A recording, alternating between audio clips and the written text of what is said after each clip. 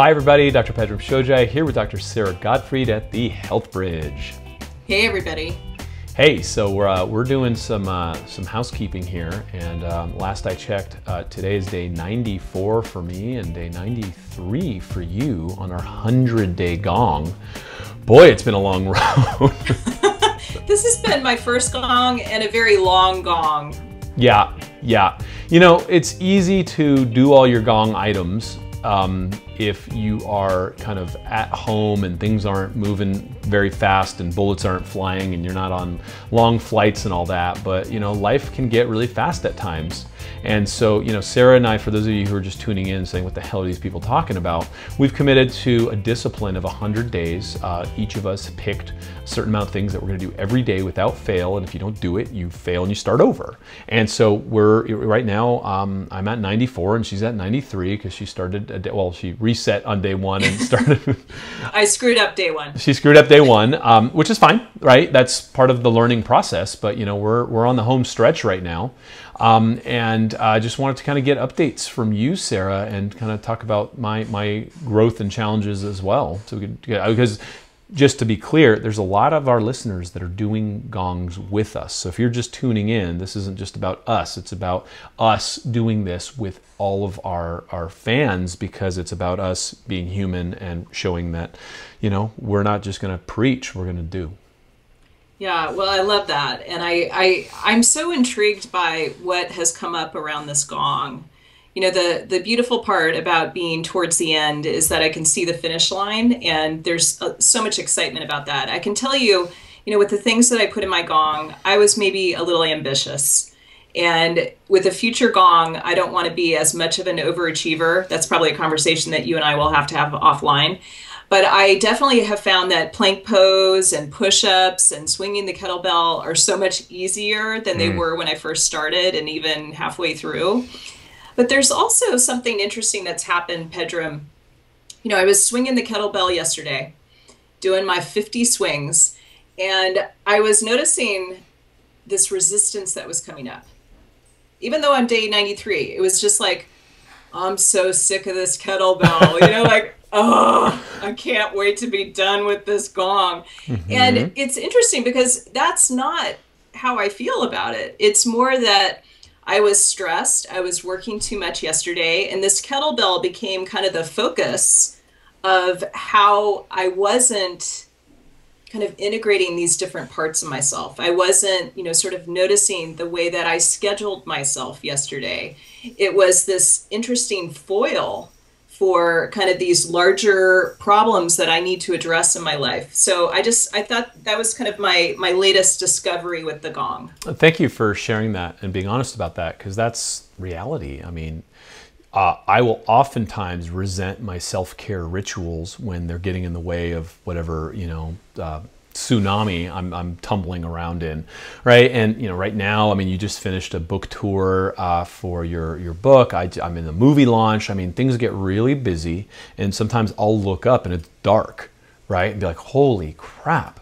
what happened? And, you know, here I am at like, you know, 8 p.m. in the yard swinging a kettlebell or doing my push-ups or meditating and all these kinds of things. And so I've had moments of resentment, and I've also had these really powerful moments recently, especially as, you know, I'm sitting in front of computer screens way too much with this movie launch, and stepping out and just being like, okay, it's meditation time. And just watching how far out my brain had gone, how far out my energy and my attention was scattered on this like digital universe that I was like enthralled in, and just really pulling it back and anchoring into my breath, and then coming back in and making 2 or 3 key critical decisions that come from clarity when 20 minutes earlier I was this like scattered, you know, reactionary mess. And so it's, you know, it's in times of struggle. I mean, some of our best advances in medicine and science happen during war. Right, and so it's a really interesting thing to notice, especially if you're, you know, well into it and you're starting to gather enough data about yourself and your own perceived limitations and time management issues and all the things that you and I have, you know, obviously run into over 93 or 94 days. Yeah, this is really good material, and I I appreciate that. I think this gong has really taught me about some of the ways that I can work better, like I can work less, and some of the ways, I'm always thinking about, okay, what's the minimum effective self care to really feel productive and to be of service. But the gong has created this container around the self care that is not so much the minimum effective, but more, how can I really enrich my life with these things that I've committed to? How can I stack them through the day so that it's not dark at night and I have to do 50 push-ups? Mm. And so it's really gotten me to look at self-care in a different way. And I want to ask you, this is my first gong, as I've mentioned multiple times. You've done this many times. And if I'm really honest and truthful with myself, I would say I want to do another gong pretty soon. Mm-hmm. So talk to us about this, how much time do you have in between gongs? What's your way of, kind of sealing the deal and making sure that you are extracting every little nugget from the gong that you're experiencing and not, future tripping on the next gong? What's the time frame? Yeah, kicking the can and saying, well, I'll take care of this in the next gong is an interesting phenomenon, right? Like, I'll gladly pay you Tuesday for a hamburger today. It's like the whole delayed gratification piece that our psyche wants to go into. It's very easy for me to just project out and be like, look, you know what, you're in the launch and next year will be easier. Next year is never easier because, the next kid comes or whatever happens, right? The tornadoes keep coming. And so are you better or are you still a slave to circumstance becomes the question. And so for me, I've experimented. I've been doing this stuff for a very long time. And so like, I think 2 to 3 weeks is kind of the sweet spot for me of just like, oh my God, I don't have to do all these push-ups and all this stuff. And let me just be lazy. I want to really revel in being lazy for a few days. And then afterwards, I kind of get bored of being lazy. And so I've had instances where I've gone 6 months between gongs because you're off a gong and then you look up one day and you're like, wow, I haven't been on a gong in a very long time. And I just find that I'm better on a gong. And so I'll just kind of get back and do an about face and kind of jump back on. Currently, there's a really, like my favorite day to start a gong is coming up. And so it just worked out this way. And it's a very auspicious day in terms of kind of astrology and how things work with the stars is the winter solstice. Because in Taoist and kind of early Gnostic thinking, that's the original New Year, right? Is when the yin energy is at its maximum expression and that kernel of yang energy, that expressive energy of life, kind of comes back and moves into dominance in the universe.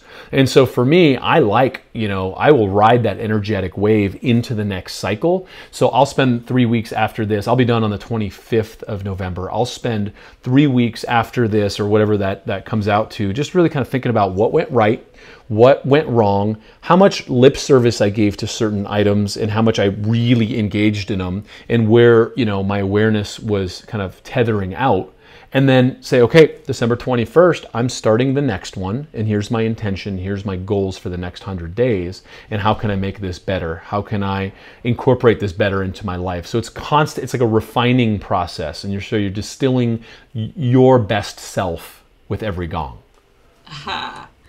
I love how you went urban monk on me there. It's so exciting whenever you do that. And, it's interesting. I was just watching a film with my husband, Shawshank Redemption. Great movie. Right? Amazing. Morgan Freeman. And I was thinking about this recidivism, how there's in the story, I don't want to spoil it for you, but it's about a prison and about what happens when these guys get out of prison, especially when they've been in a long time. And I have a little bit of that feeling as we finish the gong, right? That I don't want to go into the Christmas holidays with no gong and no structure. So I really like this idea of the winter solstice and, sort of picking an auspicious time instead of a random time to start your gong. You can certainly pick the random time. You can start a gong at any time. But I like that idea of having this container as we go into the holidays, this time where we're surrounded by so much abundance and maybe overindulging. And I love how the gong gives me the sense of temperance and, sort of a solemn quality Mm, mm. that really works for me. So I may start the day before you since I've been lagging you by 1 day. So I'll have to think about that. I'll have to think about when my start day is. Get up ahead of me. Yeah, exactly. Now I'll be chasing you for 100 days.